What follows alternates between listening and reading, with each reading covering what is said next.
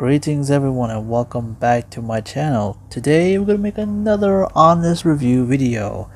I know I've done one for Devil May Cry 5. This time I'm doing it for the Yakuza as a whole series. And I'll give you my honest opinion and kind of like a retrospect about the series in my opinion.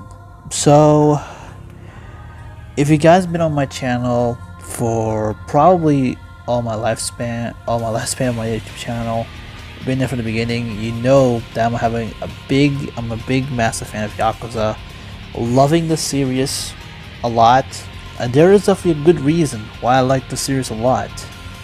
It means a lot to me to this day. It's one of my favorite modern franchises that's in the modern era of video games, because now video games nowadays is filled with garbage online games and just games that are just literally just there to make a quick buck off.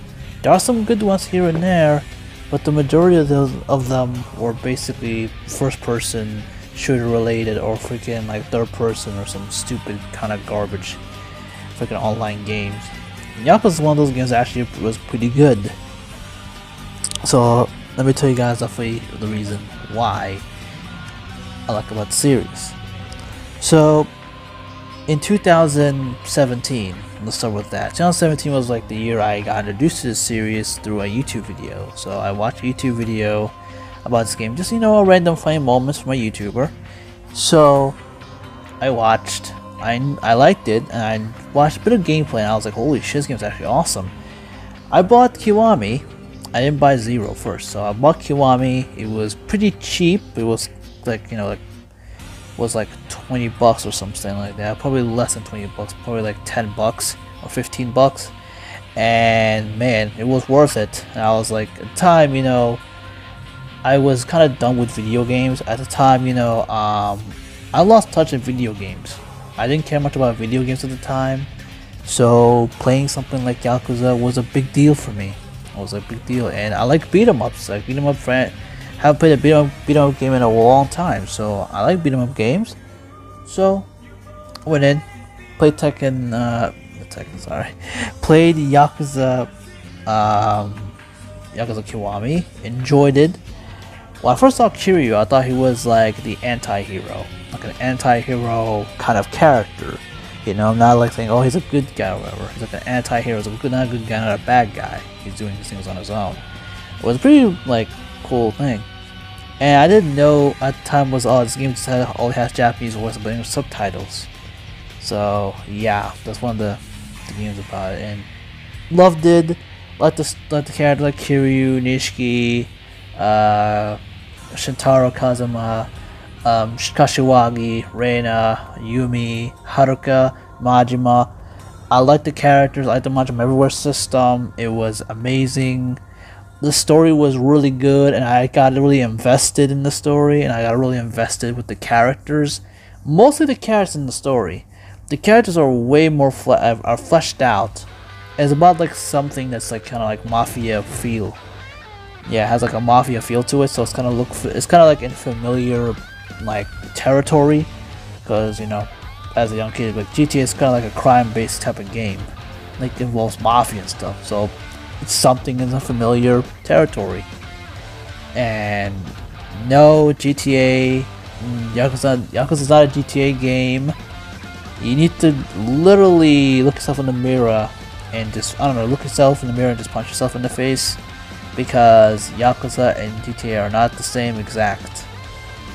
One's a free roam game, one is a semi-free roam, and it's a beat 'em up. So that's what it is. Anyways, about a month later, after like enjoying Yakuza Kiwami, I played Yakuza 0, and boy oh boy, Yakuza 0, I had high hopes for Yakuza 0, and boy oh boy, I wasn't disappointed. Actually, I got more out of it. I got more out of the game, you know, and I was like, man, I wasn't disappointed when I was like, actually, I had very high hopes, because Yakuza Kiwami, I loved it so much that I went to 0, and my goodness, the game is a lot better, like way better. You play as Majima, like, you know, for like Majima. Like Majima's story was really interesting, and seeing a different side of Majima was something to behold. You know, it was something to behold, and Kiryu was still being Kiryu at the time. So, and I was more of a Majima person than a Kiryu person at that time, because Majima, he's a character that made me fucking die in laughter every time he pops in, and just being as the goofiest fucking character, but being as well serious as well. So he got a mix of both characters, and I really enjoyed it and liked it. I really enjoy it and like it so much. And then like seeing Majima's fighting styles and all that kind of stuff, and the story about the whole, like, you know, the empty lot and everything, and the characters were a lot more bigger characters and all that kind of stuff. It was phenomenal. I loved it, and that game single-handedly made me love the series literally in a month. In a span of a month, made me love the series that quick. I never seen a game series made me love. And heck, Yakuza 0 was a game I was addicted to it, with the freaking real estate mini game and the freaking club. I used to be like playing it for hours non-stop, literally. I never had that to a video, never spend like too much hour in one thing in a video game like for a long time. Like normally I do that for games like GTA, games like, you know, Tekken, but for Yakuza, my goodness, it was insane. It was crazy. So I went inside and say, hey, I have a PS3, let me go ahead and play the whole series again. Let me play the whole series. Let me go all the way. I played 4. 4 was, you know, was really good, but the story about the whole rubber bullets just kind of ruins it. Even like when I pre-played, I was like, the story's kind of ass. At the end was kind of shitty. Like seeing Saejima was pretty cool and all that stuff, and 5 was a piece of crap. Then I played 6, and 6 was, you know, was new, and new engine, new learning curve, and all that kind of stuff. I enjoyed it, liking it. Like all things were good in the world, even the spin-off title, like the Judgment series. The Judgment series, that was another series I really like. I really enjoyed the Judgment series, loving it, enjoying it, seeing a different perspective. Like it's basically a whole different series within a well-established series within the Yakuza universe. Yeah, it has nothing to do with any like the main character, so that's pretty good to see like a different side, you know, but still feel like a Yakuza game. Loving it, love Judgment. It was something new and completely different, but kind of kept the same like fighting plane. Then I believe, you know, after Yakuza 6 is done and Judgment done, the next thing they're gonna do is 7. I was pretty excited for Yakuza 7's release. Here's the thing, when they revealed the main character Ichiban for the first time, I was like, yeah, he was a pretty cool. He's a pretty cool character, you know, pretty cool. Looks kind of a chill person. I was like, alright, chill type character, a little different. That's cool.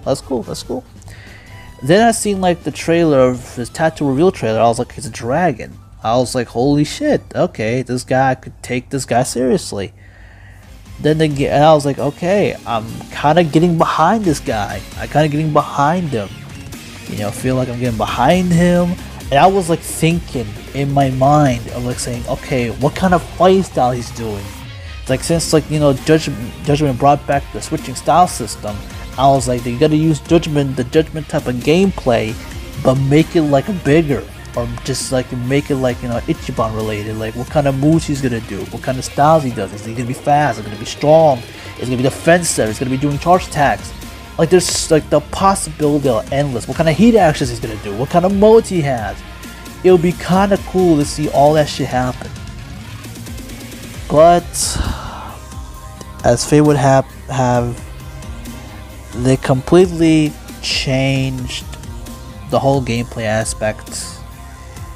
And then the more trails I see about this guy becoming from a character that had a lot of potential. He does had a lot of potential to just a character just winning, it was just a goofball. There's that type of goofball that I can laugh at. There's two type of goofball. There's goofballs I can laugh at and I can enjoy. There's goofballs I don't enjoy. He's fallen the second category. I can't take this guy seriously, the stuff he does. And adding like a JRPG element that completely kills the game for me. It kills it. It completely kills all momentum. So basically, I just didn't understand why they want to change the gameplay from a beat 'em up, a beating the shit out of somebody, to a JRPG, a game that felt like is more into the Final Fantasy Persona fans instead of Yakuza fans, which it was a pain in the ass to deal with. And a lot of people's first Yakuza game was that game right there. And I said this many times to people: do not start the game, don't start with that game. Do not start with that, because if you start with Yakuza 7, you have no idea what these characters are. You will say Ichiban's like the best main character. In reality, he's not the best main character. He's probably one of the worst main characters. I would say he was a wasted potential of a character, in my opinion. I wish the game could have been, you know, more okay, like, you know, his fighting style would be interesting, but he uses the bat, and the way he pulls the bat off the ground, that is some fucking comic book freaking cringy anime shit. The game becomes an anime fest. It's another one of those fucking JoJo, a goddamn fucking, I don't know, some Attack on Titan kind of shit. And I was like, why stuff like this has happened to my Yakuza? What happened? It was terrible. One of the things about Ichiban I liked was his backstory. His backstory was really good, and it was explained the entire thing, like what happened in his, like, when he was a kid and all that kind of stuff, you know, and all that kind of thing. It was pretty good, but you cannot. But okay, the story was decent. When I looked at the story, I was like, the story was decent. I won't say like it was amazing. It was decent. It was good. It was okay. But it doesn't excuse the gameplay, and they just changed the gameplay, and I was like legitimately disappointed of like how in the hell you. And then to make it even more ridiculous, they add in classic characters like Daigo, Kiryu, Majima, Saejima, bringing these characters. Why you bringing these characters back for some reason, it's just beyond me. When I first saw them revealing, I was like, okay, are they trying way too hard to sell this game? And I felt they did. And the only moments I care about are the moments when these characters are there, because these are established characters, and these are characters I grew up on. Like, Ichiban was such a goofball that literally I just want to see Kiryu. I want to see Majima, Saejima a lot more, Daigo a lot more. Like, Jesus Christ, it completely kills the game completely. If you don't bring in Kiryu, like, it literally makes the ending of Yakuza 6 meaningless. Him basically saying that, okay, I'll keep the fucking secret of Onimucha or whatever the fuck. I forgot like the plot of that game. I said, okay, presume me I'm dead so I can save my family. And then he came back in the Yakuza as like a bodyguard for Watase. I was like, why? You're basically back to the Yakuza, the one thing that you stay away from. Heck, I mean, like, I think the story is, once you're a Yakuza, you're always a Yakuza. You'll never leave. Like, bro, like, leave the Yakuza, Kiryu. Like, leave him alone. Here's the thing, Daigo didn't force him to come back like he was in like Yakuza like through 2 through 5. Like, this is like he came back on his own will. It just, no one just forced him to come back to the Yakuza to help someone's mess. It never was that. It was, and completely basically saying that the Tojo clan and the Omen Alliance are both gone now because of the cops and all the politics. completely just basically say, yeah, we're done with the Tojo clan, we're done with the Omen Alliance. It was really, really sad. It was really fucking sad when I heard it. I was like, oh no. No. The two most strongest clan are just gone now. It means there's like nothing to fight for or something. It was... Some of the stuff was really just disappointing and I was sad about it. After that, after that basically horrible taste in my mouth was gone, the next game was Lost Judgment, and that game kind of brought me back. And I liked Lost Judgment's story. The story was really good, but not as good as the original. The original has a way better... I think the story is way better than that one. And the story of Lost Judgment is kind of like deal with suicide and murder and all that kind of like double serial killer. It's like you have the teacher who basically avenging the guy who basically bullied that one guy into basically killing himself. The story was about basically suicide and all that kind of stuff. Like some stuff that are just literally just, I believe that, okay, it's a bit dark, I wouldn't lie, it's dark. The Judgment games are basically well known for their dark storylines, but the story I felt like, I don't know, wasn't as memorable as, let's just say, the first game. The first game, you know, about the mole and all that stuff. The characters were great, all that stuff. I think I liked the first one way more than the second one, in my opinion. It was still a good sequel. It's kind of like Lost Judgment is like basically the Yakuza Kiwami of the Judgment series. You know, it's a good game, but Yakuza Kiwami has a bit of a better story than, you know, that. And Yagami as a main character is not the best. You know, I'm not saying if I put him in like a tier, I put him like a B tier character. And he's better than Ichiban in terms of, like, you know, characteristics. You know, personally, it's just something I'm saying. Like, he's a bit the goofball. So now here comes another question that I said in an early video: why I like this series so much. Well, it's pretty simple. This series got me back into video games. If you have followed my social medias, you know that my profile picture, or basically on Instagram and my YouTube profile picture, are the same, of Kiryu, and have like the font and all that kind of stuff. The reason being, the series brought me back to video games, and it was a series I have discovered all on my own. I watched YouTube videos of it, but I felt like I discovered this series on my own. That's what I felt like. I felt like I discovered this series, played it, and enjoying it without, you know, at the time, I don't know much people that know about this series. So basically me, like, you know, liking the series was a lot easier, instead of someone you play a game series and that's you know, and let's just say a friend of yours, or like, I don't know, some like a buddy of yours basically keeps talking about it and saying how fucking great it is, like in 99.9% of the time, and you feel like, you know, that stigma of the game kind of lost, and you feel like, you know, it's not that great, compared to like someone doesn't know about the series and you just know the series on your own, learn things about it, and you know a lot more things about it. It's a lot more better, it's more comfortable, it's more relaxing feel, in my opinion. So yeah, that's definitely all I have to say about the Yakuza series. That's all I have to say. It's such a wonderful series, and I'm a bit now worried when it comes to the future of the series, because I've heard that the Judgment series might come to a close. There's not going to be a third one, which is fine, which I won't mind. I'm afraid what's going to happen to Yakuza 8. I'm very worried and I'm scared about what they're going to do with the series moving forward. If they're going to continue with the JRPG elements, I just cannot be continuing the series. I'm sorry.